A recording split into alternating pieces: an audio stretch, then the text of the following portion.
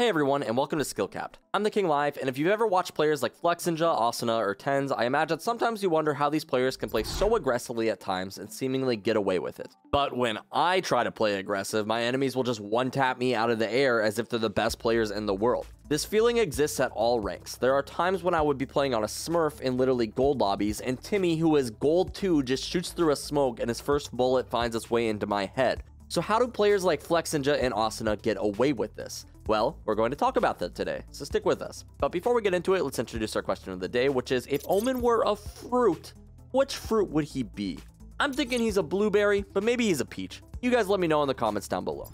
Let's start out with the basics of what you need to know about aggressive play though, or even what really is considered aggressive. Basically, the term aggressive suggests that there is some risk involved, and just for the purpose of this example, let's say there are two types of aggression. The first type is dumb aggression. The reason it's considered dumb is because a player is playing aggressively with little information or reason to why they are playing aggressive. They are risking a massive amount with this aggression because they don't know much about the situation. An example of dumb aggression would be running into hookah without using any utility. This is certainly aggressive, but it's also really dumb, hence the term dumb aggression. A more methodical approach to clearing hookah if they were to not use utility would be to slow it down and clear every angle carefully before moving on to the next. Now, it would still be a lot safer for you to use utility to clear this, but you'll notice it's probably a lot safer for a player to slowly clear hookah than it is for them just to wide swing out. And the reason for that is that if they move too quickly without any information, they heavily risk exposing themselves to too many angles and getting themselves killed. Notice how many angles wide swinging into hookah exposes you to. This is really bad in most situations, and you want to avoid that. This is why we're calling it dumb aggression. Most of the time, you're not going to want to wide swing into hookah without using utility. But you're also not going to want to all the time clear these angles slowly, because this leaves you a lot more open to walking into a crossfire or getting caught off guard, because eventually there are going to be angles that you won't be able to clear alone without utility. So what does this mean? Well, you guessed it, you're going to have to use utility. I know, crazy concept. There's more that goes into this, and we're going to break it all down, but for the sake of this discussion, we're going to call this calculated aggression. This is a really cool play that I run with my friends at Immortal lobbies using KO on Haven. Notice how I throw KO's knife against the garage door at the start of the round. It will clear out any enemies on the floor level. This means that if the knife tags anybody on the floor level, we know that somebody is playing there, and when we push garage, we are going to use a flash to get in. However, if the knife does not tag anyone, that means that there is nobody on the ground floor. In both situations, what we like to do is smoke garage window, and now when we run this play, if somebody is on the ground floor, we are either going to flash them and likely kill them, or if they are not on the ground floor, we will run straight through garage knowing it's safe and quickly bombard into C, running a split with our C players. This is what we call calculated aggression. This is a very aggressive play because we literally full sprint from mid onto C site through garage. But the reason we know it is safe is because we've used our utility to protect us. If instead we ran into garage without smoking window and without recounting the door, we don't know if there are enemies there or not, we don't know if we should play more carefully to clear every angle, or if we should just keep going. This is the difference between dumb aggression and calculated aggression. But now that you guys understand that, I want to go over some of the top level players and content creators and how they can get away with playing aggressively so that you can better understand these plays. Because there really is a lot more that goes into it than there may seem. Before we get into it though, I did want to say if you really want to bring your game to the next level, I highly recommend you check out our hyper improvement system on SkillCapped.com. We have so much to offer, from in-depth guides on different mechanics like this, to Smurf commentaries where a higher ranked player will walk you through how to carry from bronze to immortal. It's all there. Plus, it's backed by our rank improvement guarantee, so if you don't feel like you've gotten value out of it, you'll be getting your money back, no questions asked. If you're really looking for the best way to bring your game to the next level, look no further than SkillCapped.com. Link in the description below. The first clip we're going to take a look at, though, comes from Flexinja, the aggressive Omen himself. If you've never seen Flexinja play before, he's probably one of the best shots in the game. He's generally playing in Radiant/high Immortal games, and honestly, some of his clips make Radiant players look like golds. Part of the reason for this is obviously his aim, but the other part is because his plays are generally, at the very least, a little bit thought out. He's not just doing dumb stuff to do dumb stuff, normally he has a plan in mind that he intends to execute. Even if the plan is as simple as I'm going to blind this area and then teleport on them, there's always a plan. This is something I think is really important to start with, because if you're going to play aggressively, you need to have a plan.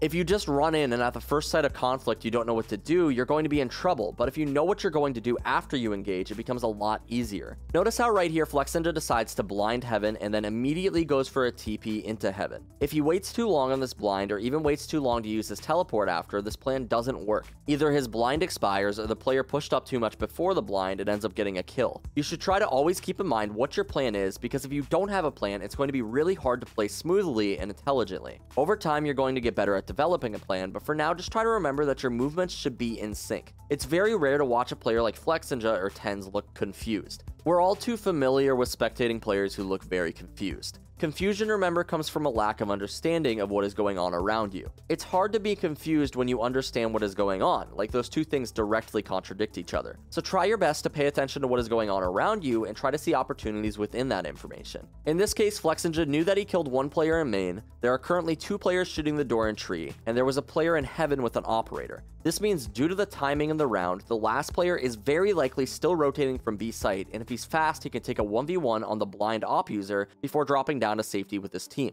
And keep in mind what I just said there. This round has moved very quickly, but Flexinja already has information on 3 of the 4 remaining players and a guess on the general vicinity of the last player. Because he killed one, he saw 1 heaven and 2 players are shooting the door right now. So that means that the last player is probably the B player who is rotating right now. This is what we call calculated aggression. He knows based on the information available to him, he is able to make an aggressive play.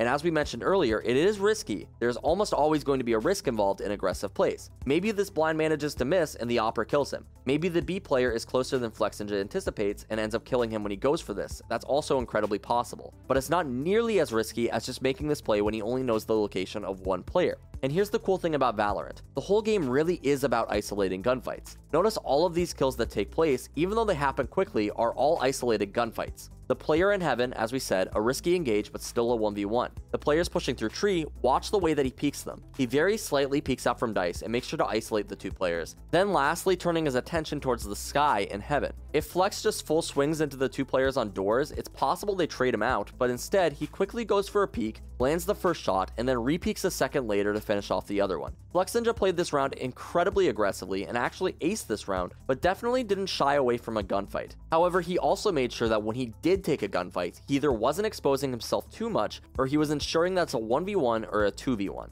This is a prime example of how to play aggressively without dying. Use your utility to make 1v1s easier and isolate your gunfights, making sure to only take fights that favor you. Make sure to have a plan, and if you're going to wide swing something, make sure that you use utility to make the fight favor you first. Let's move on to another clip though that will go into some more subtle things about aggression that a lot of players don't pick up on generally. Specifically, what I want to talk about with this clip is how players react to the things that you do. Because it's important to keep in mind the enemy team is constantly reacting to the information they are given just as the same as you are. So if I make noise, that means that they are going to hear that noise and react to it. And you can use this logic generally to make assumptions about how that player may react, logically. The irony here is that sometimes at lower ranks, players won't exactly do what is logical, so sometimes it can be a little bit more difficult to predict their movement. However, for the most part, this sort of way of thinking will normally prevail, especially as you start climbing, which, trust us, if you're following all of our guides closely, you will eventually start to see increase in rank, I promise. But back to this clip, notice how Flexinja is in a 1v2 with the bomb currently down. The enemy Omen is going to smoke the bomb plants, and Flexinja is going to make an attempt to jump onto the rope without making noise. Unfortunately though, he is going to mess it up, and it will in fact make noise. So what does this mean? Well, it means that both enemy players know where he is, which is a really bad thing in a 1v2. Now, a lot of players after making this noise might try to pretend like they didn't and go back to walking, but you'll see after Flexinja notices that he messed up, he's going to go aggressive. He can't be sneaky anymore. They already know where he is. He has to act fast now because it's very possible these 2 players are going to double swing him. Now, because Flexinja decided to act fast, when the Jett goes for an updraft, he catches her incredibly off guard and is able to land the first kill, and then he immediately turns his attention towards the Omen, who has just started defusing the bomb. Here's the thing that a lot of players are going to miss though, and likely the reason many of you would have lost this round. How is this Omen going to react to his Jett being killed right now? I don't know about you, but I would not keep sticking this bomb if I know the Omen is right above me and I'm in a 1v1. This is really important information here, because if Flexinja thinks this Omen is still on the bomb, maybe he tries to spray through the smoke, or maybe he jumps right on top of the bomb, anticipating the Omen to be there. However, he doesn't do this because he recognizes the Omen likely has pulled off, and instead he decides to jump to the left of the bomb, pre-aiming at head level, expecting the Omen to have pulled off and repositioned. If Flexinja sprayed into the smoke from above, the Omen would have prepared to swing out of the smoke and kill him while his recoil was kicking in. And if Flex had jumped right on top of the bomb, his pre-aim would have been completely off. But because Flex jumped to the left, which is a location that the Omen was very unlikely to be standing, he was able to quickly land a headshot onto the Omen and secure the round for his team. In this round, Flexinja recognized that he had to play aggressive because his cover was already blown, and if he had played this round any differently, it could have easily resulted in a loss. It really is the subtleties that are so important in aggressive plays. It's not generally just an aim difference, although having incredible aim sometimes bails you out when you make mistakes. It's more about how well you can isolate your gunfights and read situations to best find the most favorable course of action. Do you want to look at one more clip with me so we can highlight one more tactic higher ranked players use to craft these aggressive plays though? Well, I guess if you don't want to, you don't have to, but for those who do, let's take a look at TenZ. TenZ is pretty known for being one of the more exciting players to watch, part of it because of his incredible aim, but the other part being because of how good of a game sense he actually has. He just seems to always be aware of what's going on in the round and how to take advantage of every single little mistake his opponents make. Take a look at the beginning of this clip. Even during his first duel that he ends up taking over the corner of pipes, just having the awareness to recognize that there is an enemy there and this angle exists is really impressive. But moving on to how he aggresses safely here, completely catching the enemies off guard, is really not as complicated as you think. For many players, it looks like TenZ just took the zipline across and somehow managed to not get killed. But the reason he knows he's probably free to take the zipline is because his Sova utility already spotted both players on site. And as we've talked about before in many videos, we just need to remember what a standard defense setup will look like at this point to make a pretty good guess of where the rest of the enemies are right now.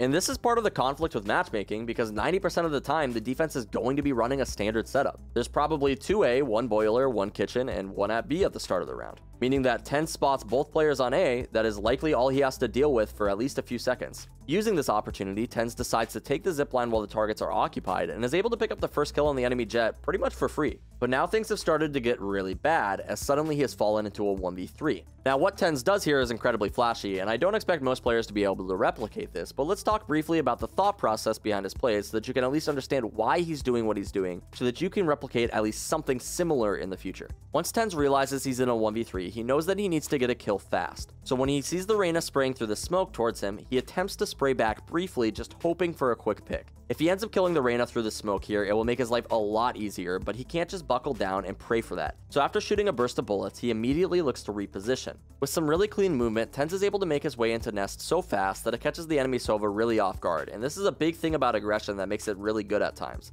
Sova just didn't expect TenZ to already be up in nest, because TenZ moved so quickly, he was able to get the jump on Sova and pretty much get a free kill, but the play is not over yet. Notice how after TenZ picks up the kill on Sova, he immediately once again repositions. By dropping down out of nest, he gives up his previous position in an attempt to be less predictable. If he just stays in the same position, enemies can more easily prepare to double swing him, but by constantly repositioning after each kill, he's keeping the enemies on their toes. Because of this reposition, he catches the enemy Reyna off guard from yet again an angle that she just wasn't expecting, and then immediately he turns his attention towards the Viper. He knows Viper has to be coming from CT based on where her wall came from, so in an attempt to locate her as well as reset what she knows about his position, TenZ uses an updraft. This may seem like a risky move, but because he has his dash available, if it gets dicey, he is always able to dash away towards safety, and it's very unlikely that the Viper will land a headshot on TenZ quickly after he updrafts like this, so this is a great way for him to gather info during this clutch as well as reposition. After he doesn't spot Viper approaching from rafters or back sight, he makes the assumption she's likely coming from screens and starts pre-aiming that direction until he spots her on the rope.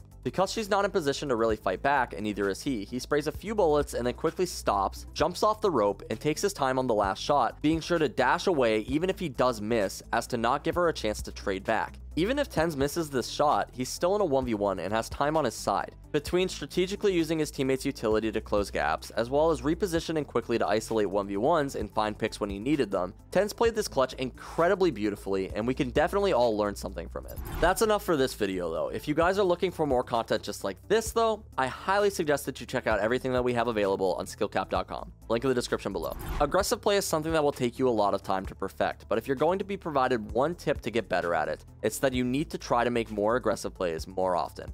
I know it sounds basic, but you can't get better at playing aggressive without not being afraid to make mistakes. There are going to be times when you try to make a play and get shut down. But remember, part of the reason that players like TenZ and Flexinja are able to make these crazy aggressive plays are because they frequently attempt these aggressive plays. For every successful play they have like this, there's probably a number of unsuccessful ones leading up to it. All players have times when they try something aggressive and get punished for it. Just by remembering it's a game and moving on from that point will really help you improve your play. Anyway though, if you guys enjoyed the video, be sure to drop a like and subscribe to the channel down below. And if you learned something new, feel free to send this video to a friend. Maybe they'll find value in it too. As always, I'm the King Live, and we here at SkillCapped want to thank you all for watching. We'll catch you in the next one.